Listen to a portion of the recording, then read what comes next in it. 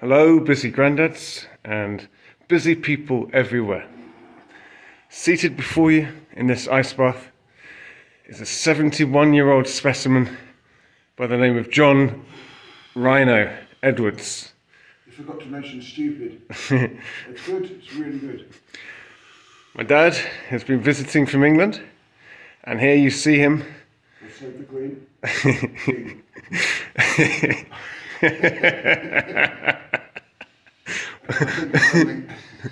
What?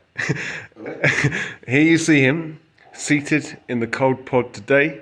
We are going for a personal record of 3 minutes. You'll see that he's keeping his hands outside. He found that when he put them in, it was hard to warm up at his extremities. Lots of discarded clothes there.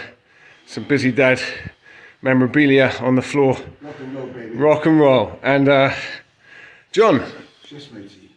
can you share your thoughts about this past 2-3 weeks you've been doing ice baths for the first time? How has it been? I found it incredibly invigorating, and I love it. It seems to sort of set me up for the day. I started out and it wasn't the easiest thing to do, but I've managed to get it longer and longer. This actually will be my longest, but I feel like £1,000,000 at the end of it. Fantastic. That's wonderful to hear. What would your advice be to older guys like you who are considering starting up an ice bath practice of their own? Go for it. Absolutely go for it, but be very gentle with it. When I go in, I always make sure that I'm accustomed to it before I put my shoulders under, because obviously that's when you're getting the full immersion, straight benefit of it. But as I said, I'm finding it really invigorating. To say that I can't. No, I mean, I'm not bothered about getting out. I mean, I probably am, because I prefer not to get my legs falling off. But I'm looking out at the sun.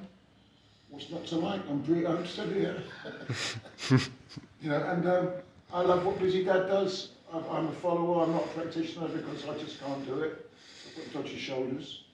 But this is a total addition to the canon of fitness as far as I'm concerned. Absolutely. Well, thank you very much, sir. Let's stay with John the Rhino for 15 more seconds. Dad, let's model some really good ice bath breathing.